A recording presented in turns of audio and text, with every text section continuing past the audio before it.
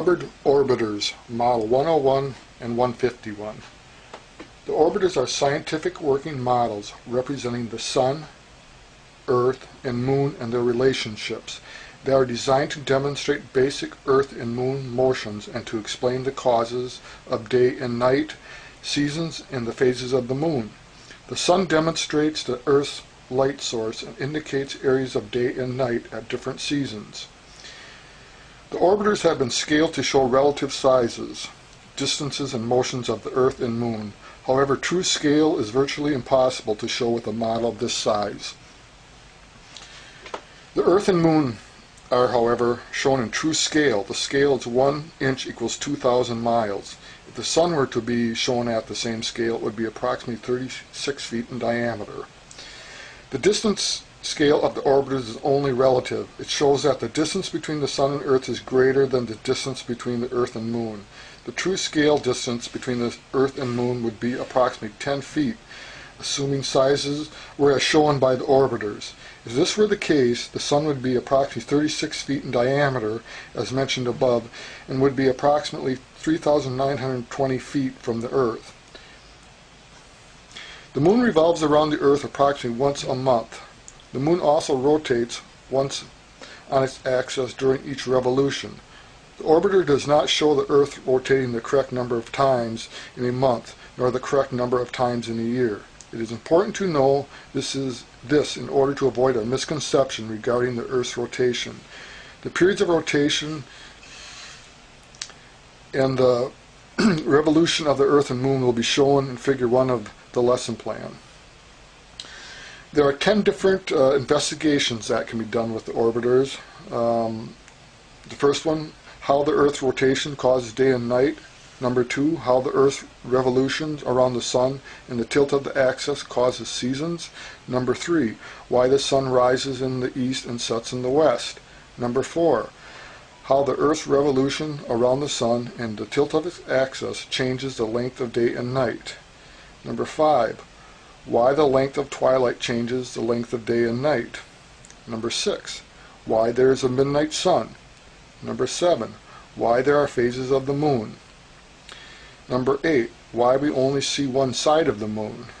Number 9, why there are eclipses of the Sun and Moon. Number 10, why there are tides. Now there are 4 main parts to the orbiter. The first one is the Sun, the Earth,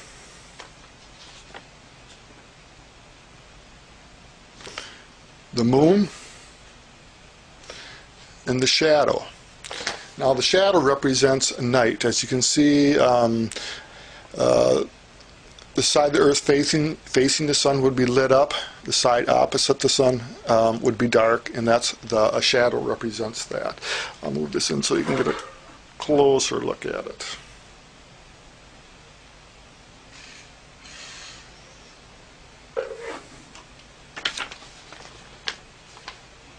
The movements of the Earth and Moon are manually operated. So on the 101, you must manually operate the Moon and the Earth. However, you can turn the arm and it'll show the Earth revolving around the Sun, and that will show the true axis of the Earth in relationship to the Sun.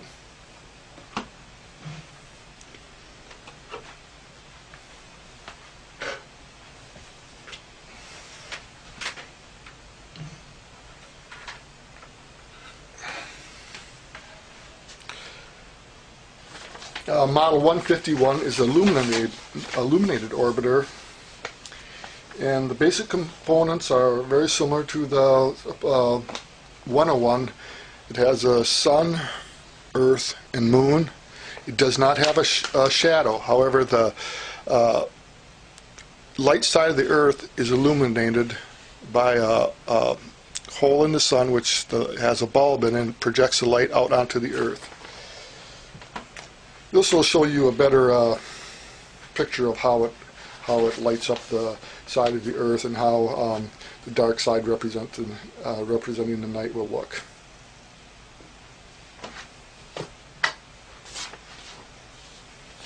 On the 151, another reason is different than the 101, that the moon and Earth actually revolve when you turn the arm.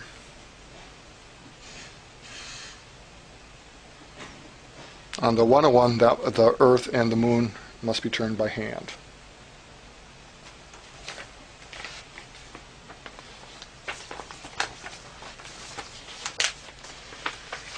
The orbiters are approximately 19 inches long, 13 inches high, and 8 inches wide at the base.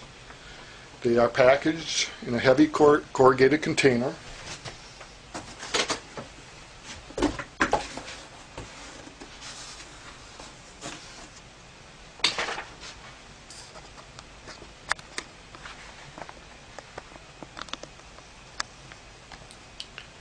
And it has inserts and wrapped in plastic to protect the product.